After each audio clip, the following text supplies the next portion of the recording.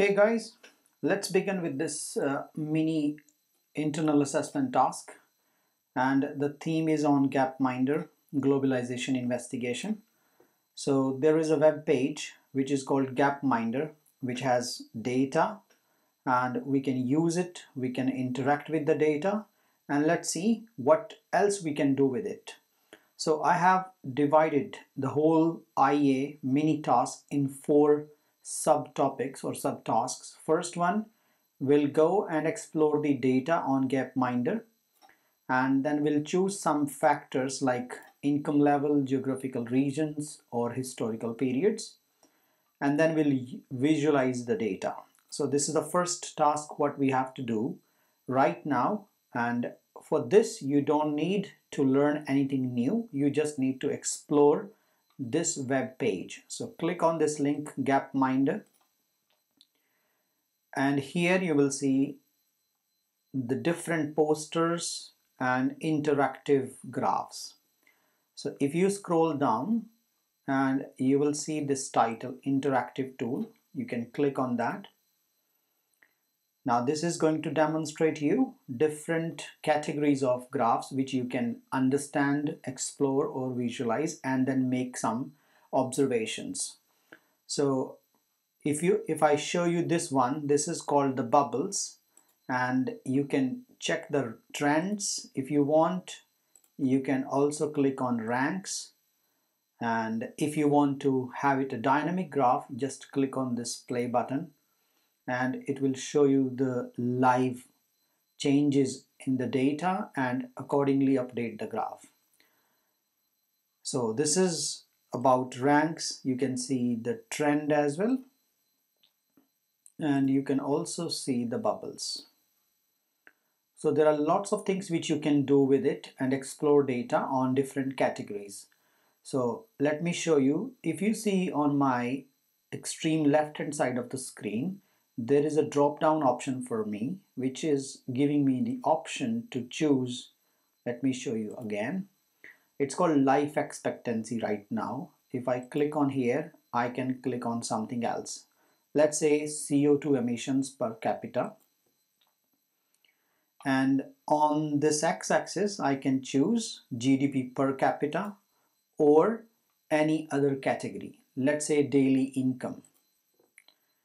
So once you have decided these two x-axis and y-axis parameters, then you can go on this right hand side and select what countries you would like to explore. So let's say you want to analyze for Argentina or any other country, for example India.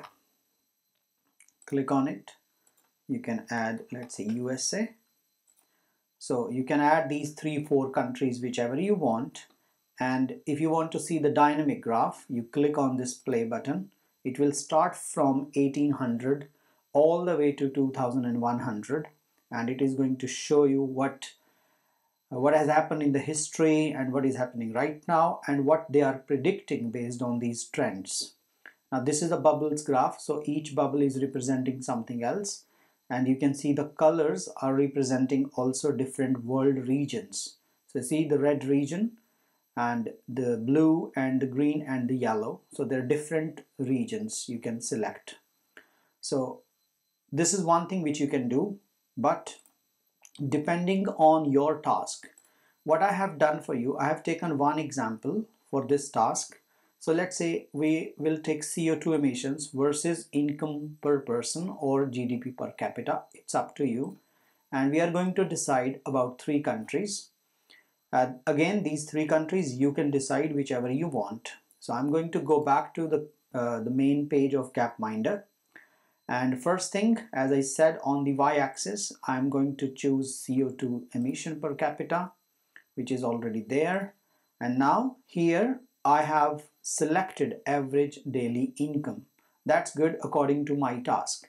So this is one type of graph you will see, but if you want to see the trend line, you can just click on this particular text which says bubbles, and all the way come down trends, and you will see this, the trend line. Right now I have selected 4 countries: Nigeria, China, Russia, and USA. You can change, add or delete if you want. So just you don't need to get the data is already there. The task is to just visualize it, understand the trends, and then make some predictions based on that. So this is one thing which we can do and which is really easy. So this is one option for you, and if you are interested in something else, then you can definitely change these categories. So that's the first thing what we did. And look, I have told you to get the graph of bubble size.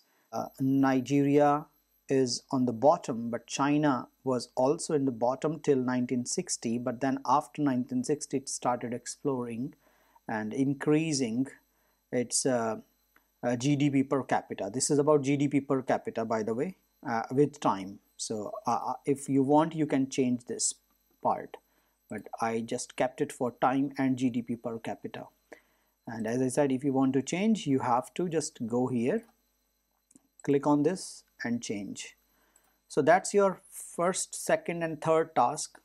You don't need to do anything, just use the data given on this web page, explore, decide your parameters, and then visualize it, and also try to see what correlation the two parameters they hold, a direct variation or they don't follow any trend line. So you can actually complete this task 3 based on this.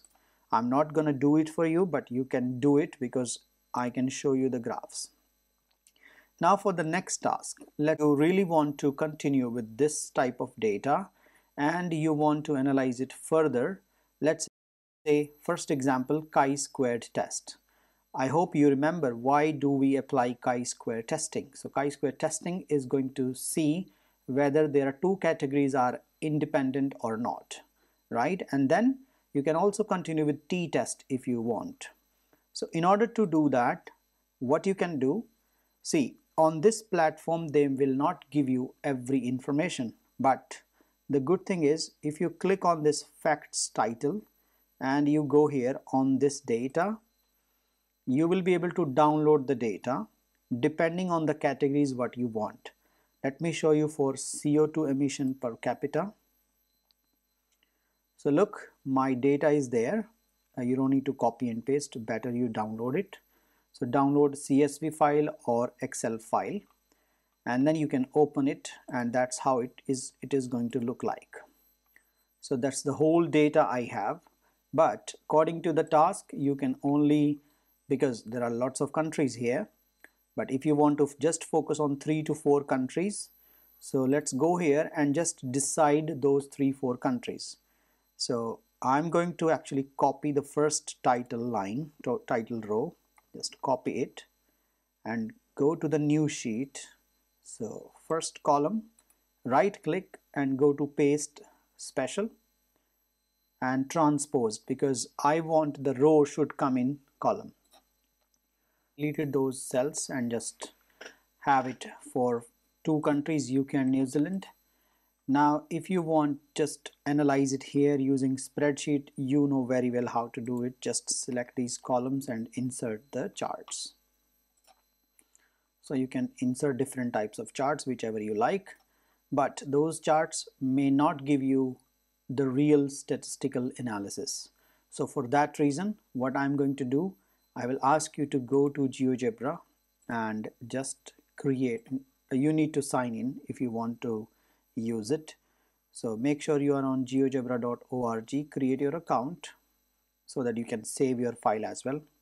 Click on plus, activity, just give a title, that's stat analysis, and then click on GeoGebra, create applet. As we just need to do the spreadsheet from GeoGebra, so I'm going to click on spreadsheet and done. Save and close. Now you go here, your file is actually there. So right click and then you will see open in app. Your file is here now. What you have to do, just copy your data from your Excel or spreadsheet. So I'm just gonna copy all these 3 columns and paste it here. Use simple like Control V or Command C and then Command V to paste. Look, so my data is actually ready. Let me just see if I have some extra data so that I can delete that and then paste this. So now my data is already there. What I have to do, or what you can do with this. So look, the first thing you can do, if you see here on these toolbar, so if you click on the first option, you see 1 variable analysis, 2 variable regression analysis, and then multiple variable analysis. So second option is best for us if we want to use the trend line or regression line for these 2 countries, just to see that, okay, how these 2 countries are doing. So what you have to do, just click on this and select your countries if you want. So select first and second, A and B column, click on this, and then 2 variable regression analysis. What is going to happen? You will see a scatter plot. The advantage of using GeoGebra is that you will have options to see your scatter plot like this, and you can change column B, column A on Y on x-axis if you want. Now there is a good option for us, that regression model. So if I click on this, right now it is none. So if I click here, I can choose linear. So look, I can see the linear graph. I get the equation immediately. And if I go on linear, or I would like to see further options, exponential, polynomial, growth, or logistic, I can try those as well, and I can get that equation immediately. So I can go here. I'll just stick to linear right now. What else you can get it from here? Go here on the right hand side, sigma x. Sigma x will show you all the statistics related to these 2 columns, column A and column B. Let me show you here. So if you see here, mean of x, mean of y, Sx, Sy are regression line 0.985. It is very strong relationship. And you can see the standard deviation and all those values which are associated with simple statistics. So you can get it from here. What else? If you want to switch x and y, you can. So just click on this part, x interchanging with y. You can see the immediate change. And if you want to see the residual plot as well, just click on second option here, and you will see that. So if there is nothing, so you won't see anything here. So just if you want to hide, click it back. So on one page, you can get everything done based on your statistical analysis. Now, this was not my target to just show you this. So what I'll do you now, because you must be wondering how to do chi-square testing or t-test for these 2 lists. So let's do that. I'm just going to reload this because I don't want to save it. I'll paste my data again. And now I'm going to select my column B and column C. So when you select column B and C, go back to the toolbar and you will see multiple variable analysis. So just click on that. Look, quickly you will see these 2 box and whisker plots. Now the good thing is, it's not only box and whisker plot, but when you click on this sigma x, you will see all this related statistics. So column B, N 162, 162, the average is 80 and 72 for 2 different countries. Standard deviation, minimum, quartile 1, median, quartile 3, and maximum. Every information you get it here. Now what else you can do? Go here. There is a title called stacked box plots. So if you just want to see, that's what you actually was wondering. So but click on this statistics option, and here you go. You can do the t-test, difference of means, and pooled on, and then you can decide your alternate hypothesis, that your average or the the sample, this is not the sample, this is the population mean. So the population mean is less than or greater than, whichever option you want to choose, just pick and choose, and you will see the results here. Yeah, let me bring it up. So look, the probability is 0, t value is 7.20 something, and if you change this option, right, so it is less than, so the average of UK or the population mean of UK is less than New Zealand, and then probability is 1, right? So if you select third option, so that's how you can get it done. So these things you can do it easily. One more thing, let me show you. Just click on this. If you want to save it, you can save it here, and if you click on view, I'll just open the algebra view. If you want to calculate something manually, right, let's say you are only interested in standard deviation, so because I can verify it quickly here, so this option will help you here. Just type standard deviation, just type SD better, yeah, SD. Look, so you will see here standard deviation, because this is a raw data, we have not taken a sample, so we can select the first option, and my raw data is from B2 to B163, so B2 to B163. so look, I can see it 7.45, and you see it 7.47 something. I think we have 162 or 163. I can just quickly go and check. Oh, it was still 163. Oh yeah, that's correct. Same you can do with the other data, and if you want, you can also do the chi-square testing. So chi-square testing, you can just select your list and list if you want. If you want to create a matrix, you can also do that. But if you just want to see very quickly chi-square test with a list, so you can just type same thing, B2 to B163, and then comma C2 to C163, and you can say it. So 0.02 is the probability, right? So it depends what sort of significance level you are considering, and 201 is the chi-squared value.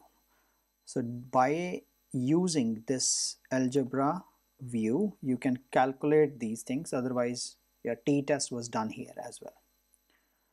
Try it and you can complete your task, especially when you have lists which are, let's say, longer than or more than 100 entries.